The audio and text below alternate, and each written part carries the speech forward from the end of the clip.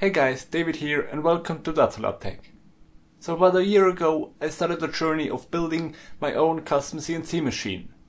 And now it's time to evaluate if it was worth it and if you should build your own CNC machine or buy a finished one.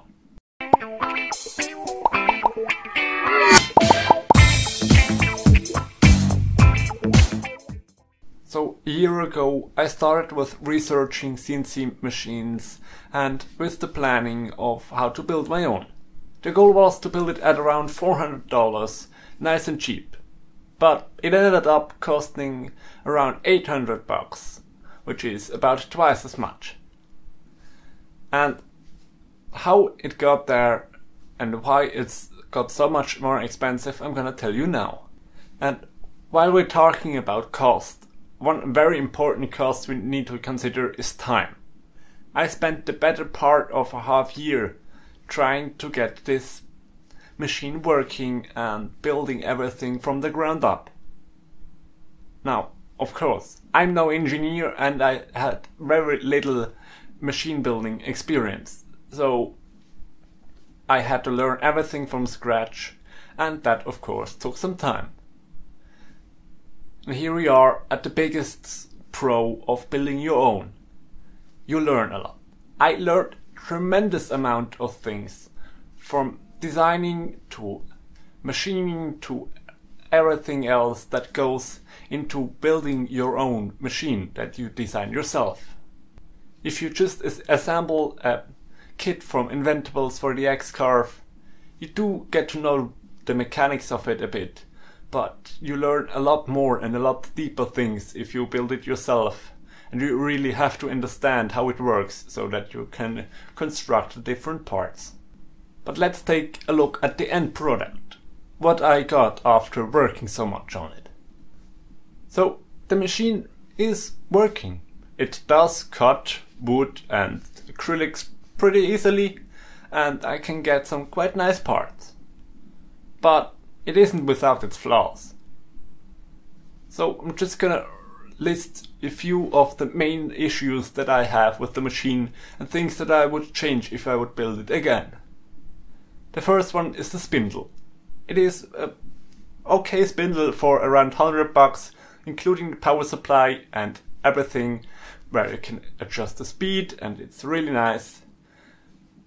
It isn't the strongest one, and the obvious answer to add a stronger motor for about the same price would be to just use a router. But if you have ever used a router for wood, then you know these things are really loud, which wasn't very desirable for my use case, as I have the CNC machine in the same room as I am. And if I'm doing a bit of a longer cut, then I don't wanna have to wear ear protection all the time. But as I'm gonna touch on later, there has been some other problems with sound as well.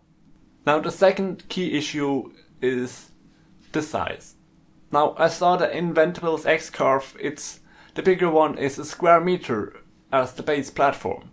And so I thought, okay, this one is so big, so I can build a big one as well and can machine entire side panels. At the time I didn't know much about mechanics and the CNC machine, but you really know quite fast that if you have a piece that is so long, it flexes a lot more in the middle than if you have a piece that's only so long, provided they are made by the same material.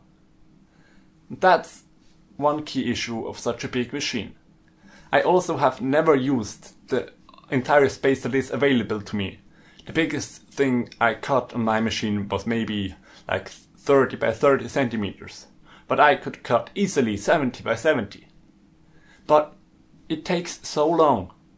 If I'm just cutting out a simple shape out of 90mm MDF, it takes me around half an hour to an hour to cut out a piece that is about that big. And at the state that my machine is right now, this is really long time. That's because the spindle and the mechanics just aren't strong enough that I can take very deep cuts. The maximum I can go is about 2 to 2.5 millimeters deep in one single pass. that's okay if your material is only 5 millimeters thick. But with 19mm MDF, which is the material I use the most, these are quite a few passes. And I also can't go too fast. So it really takes a long time. And because I'm not an engineer and didn't know much about CNC or machines in general when I began this project, there of course are a few design flaws. While I copied the main functional elements from the x-carve, I did make some adjustments. Some of them were good, like using stronger material for the plates that I machined, or making the baseboard a bit stronger, and things like that.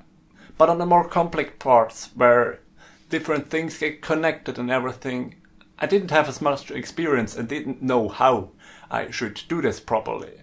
And so there is a bit of play, and also the spindle is quite a lot distance between the spindle and the rail for the x-axis, which then allows the extreme forces that are at the bit in the front where you're milling. There are very strong forces, and because this distance is so high, they translate into quite big forces that act on my rails and my mechanisms, which aren't too strong to begin with.